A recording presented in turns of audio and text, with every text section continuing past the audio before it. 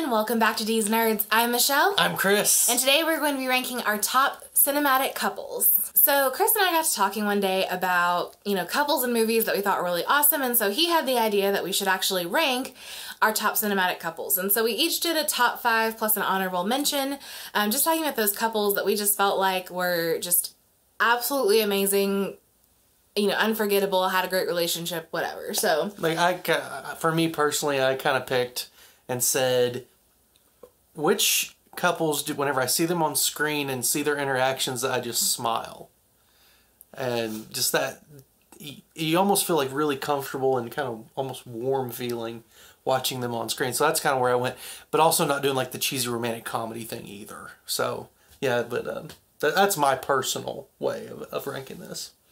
Yeah, I think part of it for me was that, but then I also tried to think of like how, major this relationship really was for those characters. Because sometimes you get, kind of incidental relationships and things too. Even though they're fun, they're not as like important to the story. So I did make I did tell you, and you laughed about this, but I said that the honorable mention should be Harley Quinn and the breakfast sandwich from Birds of Prey.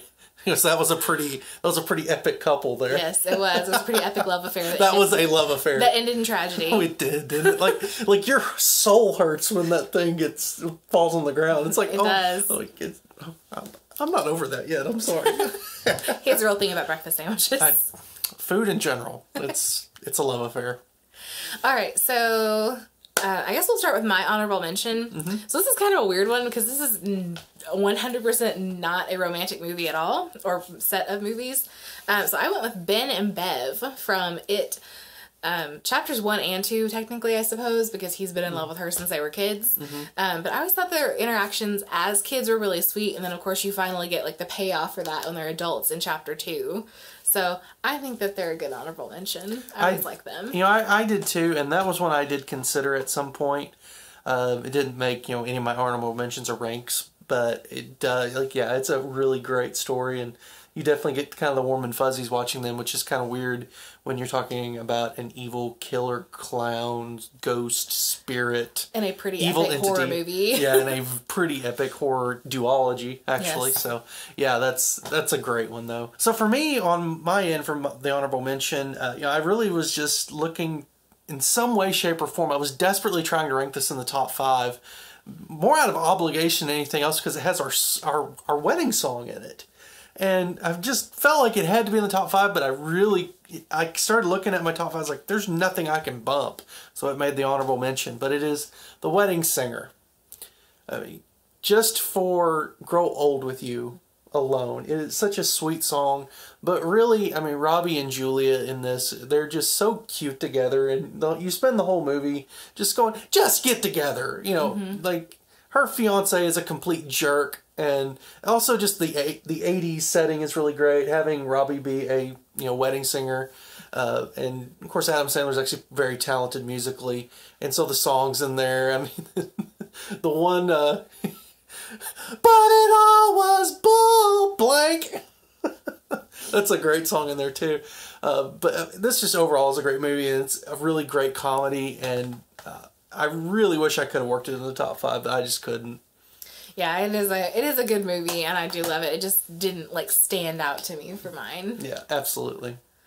All right, so now we're going to delve into our actual top 5. So my top 5 pick, this isn't a very good indication of who I'm talking about exactly, but it's Han and Leia. Yep. And they have a great relationship. Ultimately, I ended up ranking this one lower down for me just because the relationship does kind of fall apart later on in the saga. But they are such a great compliment for each other, I think.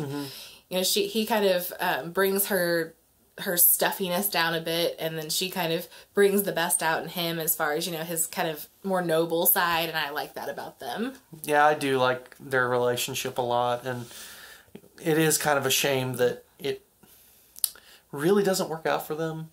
You really root for them. But then again, it does kind of seem like in Star Wars that, does anyone really ever have a happy ending in Star Wars? No. I think that's kind of a prerequisite, especially if you're a Skywalker. It's almost like you're doomed to some type of fate. So, but yeah, I love their back and forth. And who you calling Scruffy? Who's scruffy looking? Who's scruffy looking? That's right. But for me, my number 5 is Joe and Bill from Twister. I mean, we quote this movie all the time, every time we watch it, and they definitely have that bickering married couple thing down pat, where they really love each other, but they really actually love to argue a lot too. I think they love to bicker, they live to bicker, and even though like when you first meet them at the beginning of the movie, they're separated and they're divorcing, that's the whole reason for them to come back together, is so Bill can get the paperwork to finalize the divorce. So he can get remarried. And then brings his fiance, which is insane.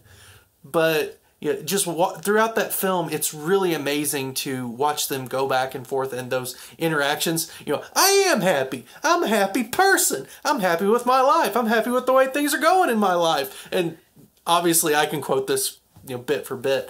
But yeah, it's just such a great love story, and they are such a great couple on screen. And Helen Hunt and Bill Paxton just have chemistry, just exploding. It's really great. And the secondary couple nobody talks about in that movie is Helen Hunt and her perfect hair. She does have perfect hair in that. It's really great. And it never tangles, and I want it.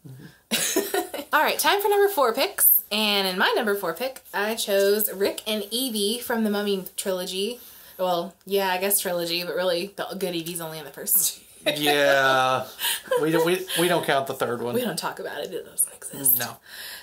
Yeah, Rick and Evie are so good together. You know, she's very, you know, nerdy and bookish, but has like this thirst for adventure, and he's very much the brawn of that couple.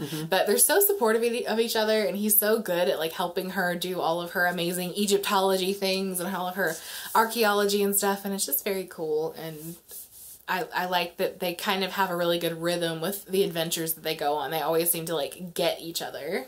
Like, that is the definition of LOVE, love. They are devoted to each other very much. Very much so. So for me, my number 4 pick,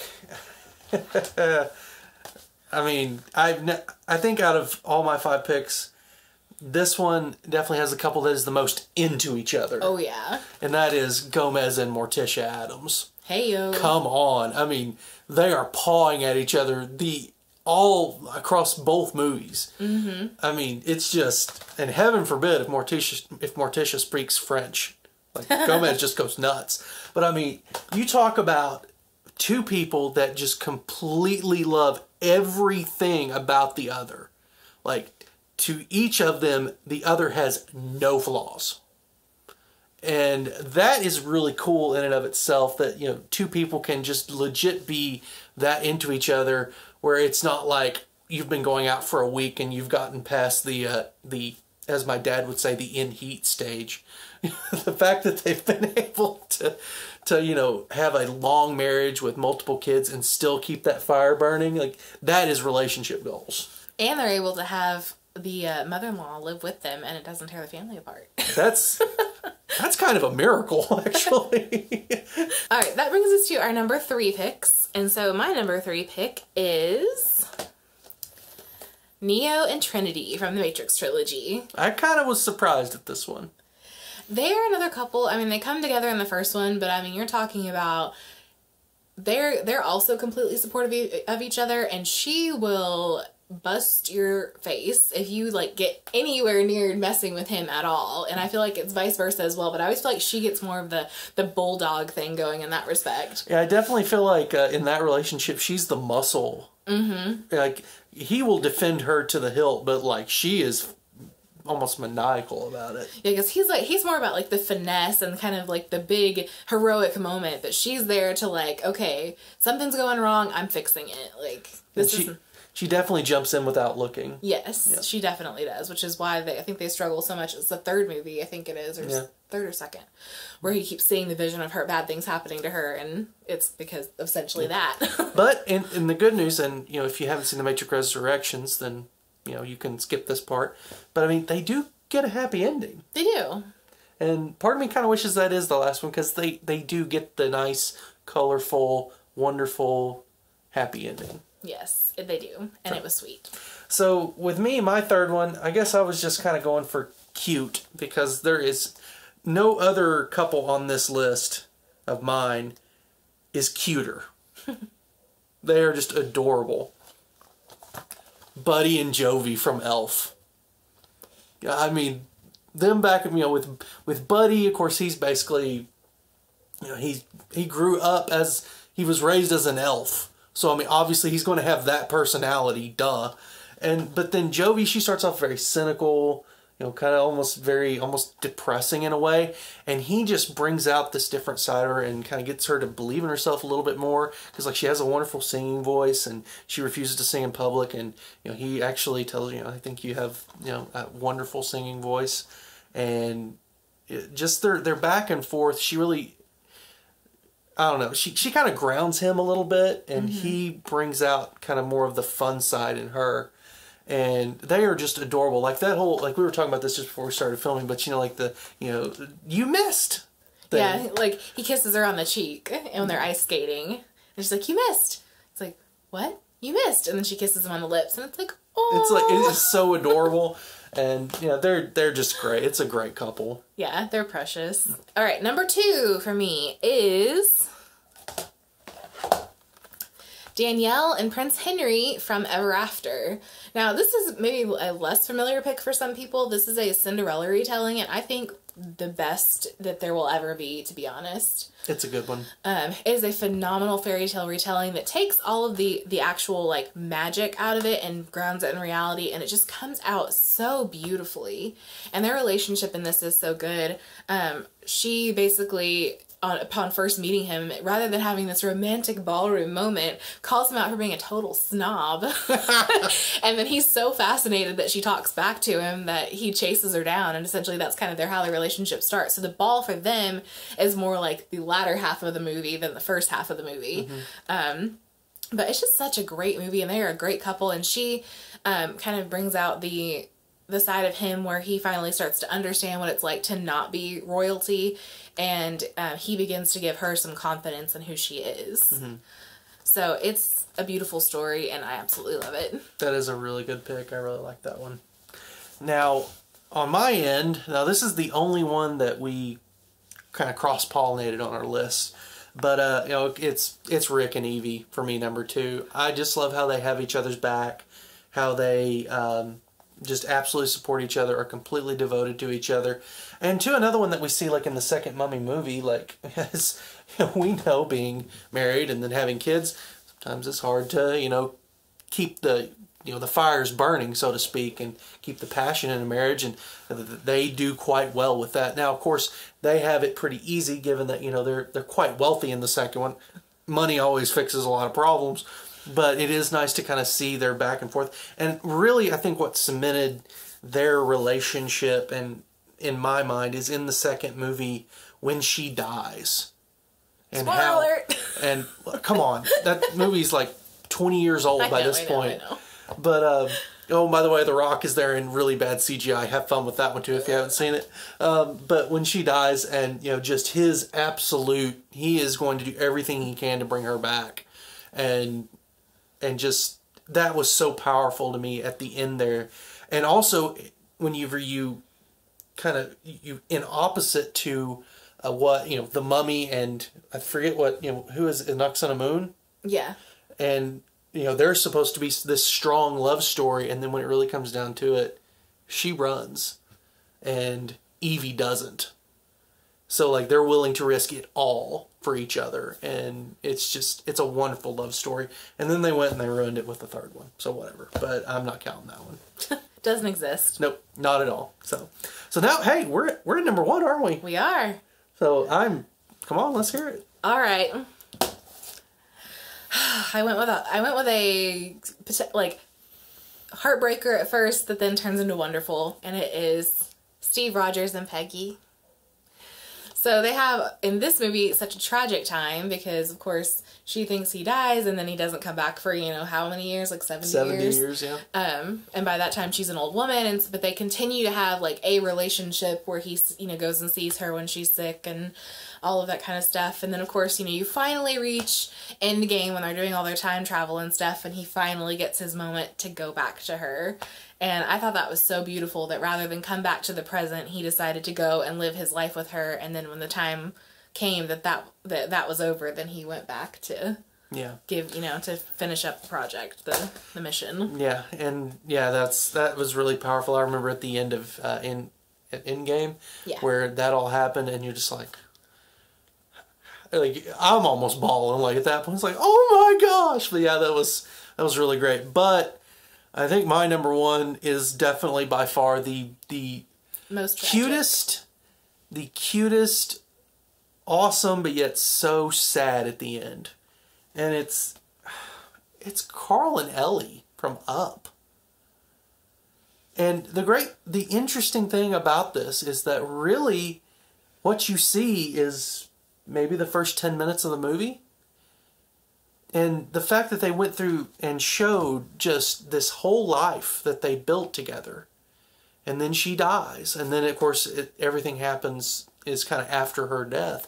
But that whole storyline is just so amazing. And it feels so dense.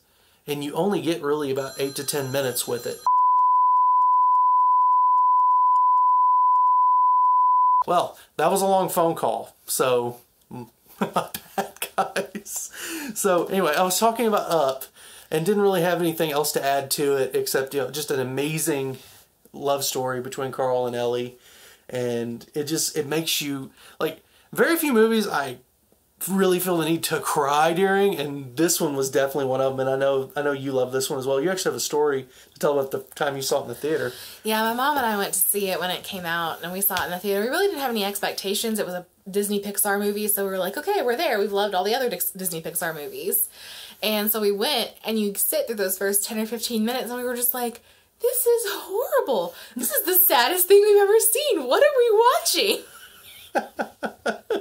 And of course, you know, it gets better after that, but it was so heartbreaking at the beginning. I mean, you don't see that coming in a kid, you know, it's kind of marketed as a kid's movie. Yeah. But it's like one of the best cinematic love stories of all time. It is. Yeah. And it's so sweet. Yeah. So, hey guys, that's our rankings. So we would love to hear yours. What's your top 5 cinematic couples of all time? And I think it's just perfectly in time for Valentine's Day too. So you'll let us know in the comments. Oh, and I would like to put in a disclaimer. I purposely did not choose bookish couples for this because it felt like cheating. So I skipped like Pride and Prejudice and Jane Eyre and that stuff, even though like I love those. I just felt like they belonged more in book world. So I just wanted to say that. There you go. So, all right guys. Well, hey, if you like this video, please give it a thumbs up. If you like what we're doing here at D's Nerds, please subscribe to our channel, ring the bell icon so you know whenever we have new videos coming out. We are also on Instagram, Facebook, and Twitter. So if you're missing us in between videos, you can follow us there. We would greatly appreciate that. Also, we have merch. So if you go down to the link down in our description, you can buy something there, and that supports the channel. And thank you so very much if you choose to do that. So guys, until next time, have a very happy Valentine's Day. Find that special someone and give them a big smooch. Mwah! And hey, until next time, I'm Chris. I'm Michelle. And we are D's Nerds. You guys have a great, safe rest of the day. Bye!